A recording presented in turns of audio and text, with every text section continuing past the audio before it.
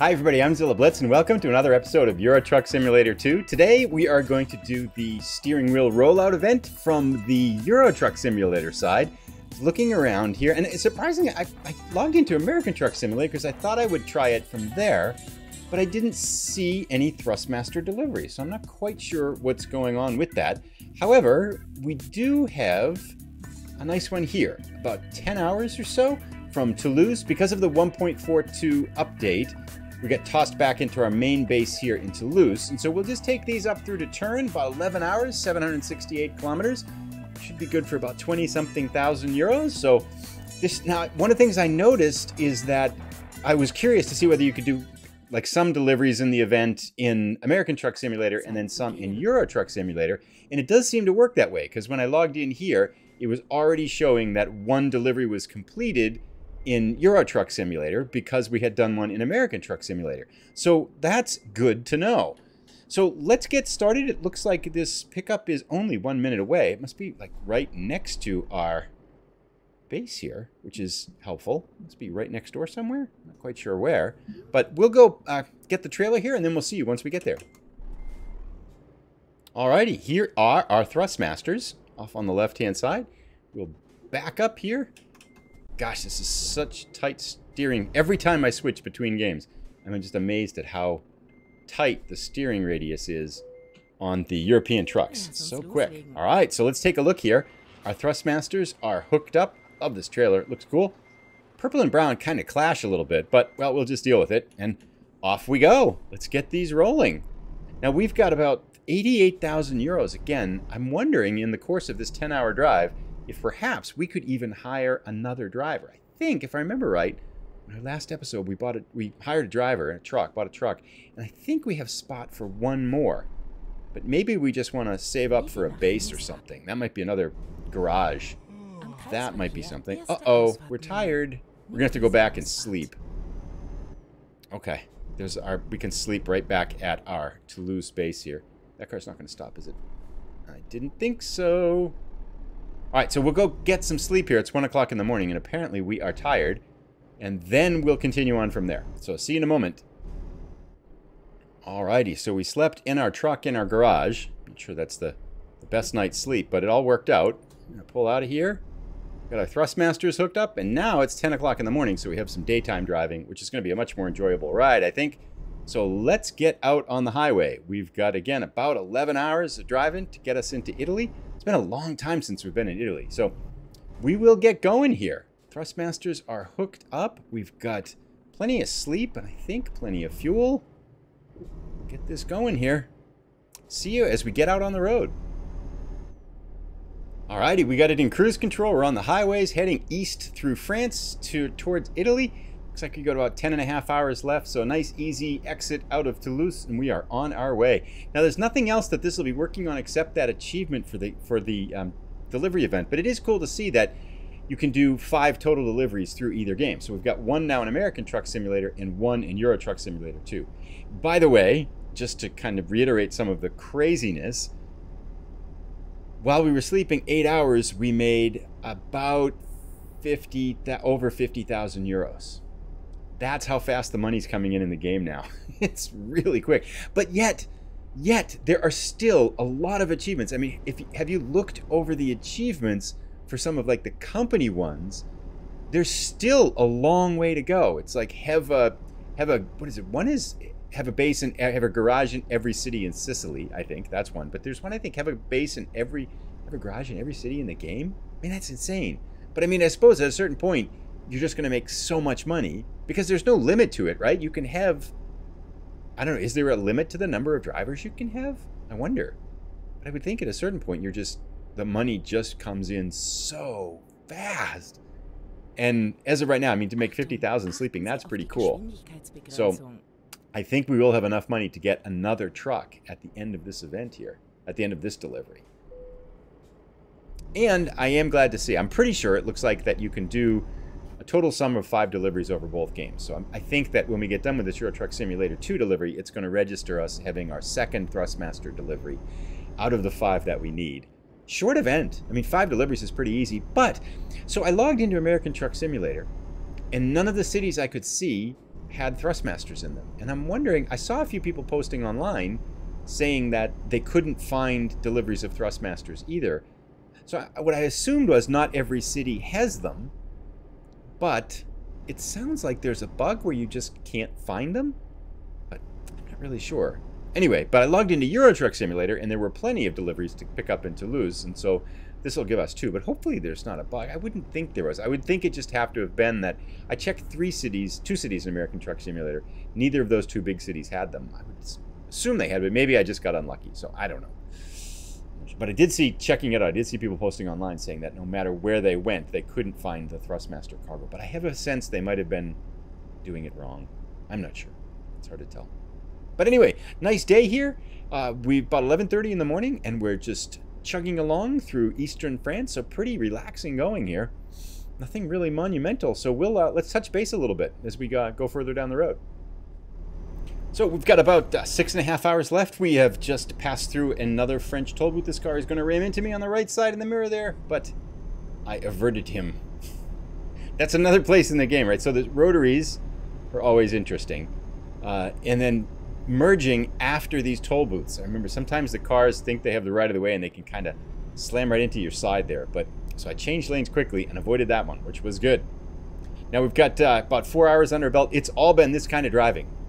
Divided highway, 90 kilometers an hour, just chugging along. I don't think these Thrustmasters are very heavy, so it's been pretty easy to make our way across France here. And we've never been on this road before. I would think that I've seen most of the places in France, but the road is lighting up, so I have never driven this route, which is interesting. I would have thought I had driven it a number of times. But one of the things I found out, and thanks to people that posted this in the comments on the American Truck Simulator episode that talked about the Thrustmaster events and the recent update to 1.42, someone cleverly pointed out that the 1.42 update, a couple people pointed this out, had the adjustments and refinements to the force feedback settings in the game. Of course, that makes sense with the Thrustmaster wheel coming out. Maybe they're tweaking all that and improving it. So I think that explains the mushiness that I was feeling in the wheel and the fact that the force feedback had been turned on back to its default setting. So I noticed it was the same here in Euro Truck Simulator. I went in and I don't like the force feedback with this wheel anyway. It's just not very good. I don't think the force the wheel and the wheel is really old, and that's why I don't think it's very good. It's not that I think the force feedback system is not good. It's just it doesn't really, the wheel shakes and it picks up all the vibrations in the mic and stuff like that. Maybe I could screw around with the settings. I really haven't tried it though, but it just seems like it doesn't really work well because this wheel is so old. So with that in mind, however, I went in and I adjusted the wheel sensitivity, the steering sensitivity on this wheel in Euro Truck Simulator 2, and it's much better. It feels more like what it was before, and I think that's what the problem was, that the sensitivity was too low in American Truck Simulator, so when I was turning, I wasn't really getting the responsiveness that I was used to. So I adjusted the sensitivity on the wheel here, and everything feels as if it were before the recent update, so I'm happy with that. The wheel is no longer a problem. So problem solved. Another French toll booth, of course, because they make them every few miles. Can I make it through here? Yes, got it. All right, so we'll check in a little bit. I've been thinking about something. This event has got me thinking, so I'll be back in a bit. About 60% done. We got 4 hours left on the journey. And one of the things I wanted to talk about, I'm curious what people think about this, because this short event has got me thinking. And where it came from is, about 3 years ago, I was playing FIFA, the soccer football game, quite a bit because my son was playing it. And so I just got really hooked on it and played for probably 2 or 3 months. And one of the things that, kind of the online game, playing against other people and stuff like that, and one of the things that I thought was really neat about it, to a degree, there's things I don't like about it, and eventually after about 2 or 3 months, I kind of saw like, okay, I see what you're doing here, and I stopped playing. But one of the real neat things I thought about it was that they had, whoa, the car was coming this way. They had a lot of stuff going on pretty much every week or so. Like you would log in on like a Monday or whatever when the start of the week was, and they would have these kind of weekly objectives. Like it was, win such and such a match, or play these types of players and things like that, or win certain games and things like that. And so there's basically kind of these really short weekly, almost like contract things. I was thinking that would be really neat, because this short Thrustmaster event got me thinking in Euro Truck Simulator and American Truck Simulator, how cool would it be if like you could log in on like a Monday and there was a certain, whether it was just like X number of deliveries for a certain company, or a certain type of delivery, almost like this, like 5 Thrustmasters this week or something like that, or 3 deliveries to France or something. I mean, there's so many ways you could stack it, and that there was just kind of this little weekly challenge event that you could do for maybe like even just like a little XP bonus or something, or like a little bit extra money. I mean, it doesn't really even matter so much. Just a little XP bonus or something like that would be cool, or even like a badging system or something. I mean, there's a lot of stuff you could make it creative, but even just having those types of things, I was thinking it might be kind of cool. You could just maybe make an extra 10,000 euros, or get an extra 1,000 XP or some kind of combination like that. But it'd be fun to have like those little like side like contract jobs rather than just doing one job at a time. Maybe it's 10 jobs or 5 jobs or 7 jobs that were kind of in the game. So like contract packet work kind of thing. I thought that might be kind of fun. What do you think? I don't know. Sometimes when you're driving, you have time to think about stuff. I was kind of thinking about that. This is a nice little ride here. It's pretty cool. It's I better not do the outside thing. We're going to need to sleep pretty soon too, because we are fairly tired here. And we are running out of gas too. Not like the last time in American Truck Simulator, but we're getting low on gas. This is a really neat town. I kind of want to see this one. Let's just... Whoa. Gonna just kind of stop here for a second, and let's just take a look outside the truck. Hope there's no one behind us. Oh, yeah. Hang on, guys. Wow, this is pretty cool. Yeah, we see you. That's neat. All right. Thanks, guys. Going right here, right? All right. So anyway, we'll kind of go forward a little bit and then connect again shortly. 3 hours to go. Making good time. Haven't hit anything. No tickets yet. We're pulled off in this little grassy spot here. This is pretty cool. Up in the middle. These must be the Italian Alps or something too. And so we're going to catch our sleep right here. Then we'll jump back into the truck and off we go. We should be up right about dawn. Oh my goodness, we've made $100,000 in driving like 6 hours now. That's pretty amazing. We got to get back in the truck here. Let's start her up. Oops, I did the double sleep. Well, we're well rested now. So much for night driving. Off we go. I don't know why I always do that. Sleep twice.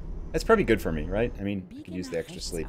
So, still about a couple hours left to go, and then we're going to need gas at some point here.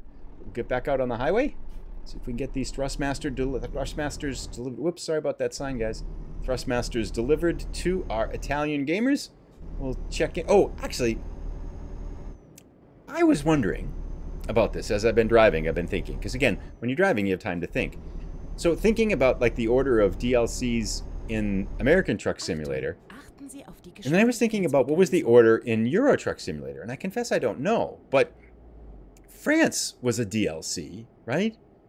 And then Italy was a DLC, and then like the Eastern European states and Russia and stuff like that, those parts there, and then Scandinavia were. So was the base game just Germany? But then I thought England was the base game too. So was it kind of like England and then part of Germany and like Belgium and stuff like that, and maybe just a little bit of France that got you over to England or something like that? Was that the base game? I mean, it's enough there, right? England to Germany, but wow. Not having played when the game just first launched, it must be amazing to see how much the scope and scale of the game has increased since it's released, for sure, because there is so many more places you can go. Russia coming up, heart of Russia coming up next. I wonder how far away that one is, too. But anyway, yeah, it just got me thinking. It must have been quite a different experience back then. A lot of zigzagging here. We'll keep making our time. See you in a little bit. We are almost here. We started this journey with about 88,000 euros. 10 hours of driving later, we have 222,000 euros. Which is enough to buy a base. I'm toying with the idea. I'm thinking it might be kind of fun to get that, to have all the bases in Sicily event achievement. That's kind of cool. But I'm thinking it might be even better to have a base up towards Russia on the east side, and then we can fill that one up with drivers too. We're going to get a fine there. Yeah, 360 euros. I didn't see it. It's so quick here. Oh, stop for this one, though.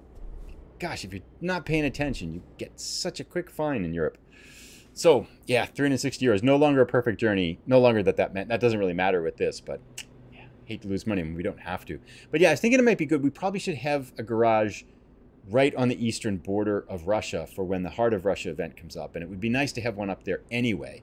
So I think you can buy them remotely at this level, right? You don't have to be there to buy it. In which case, we will pick up a garage up there and then fill that one up with drivers next. So still a lot of ways, a lot of ground to cover on the events for the company. I mean, we're not even close to that one. So I'm not sure we'll ever get some of those, right? Like to have a base in every garage, in every city. That's nuts. Just not going to happen, I think. Big bump. All right, sell plan. Let's see what kind of parking we get. 40. Right here. We're almost there already. Right there. All right. Not so challenging. Nothing around it. This is pretty vanilla, isn't it? Gosh. And you can turn so fast in these European trucks that it's so...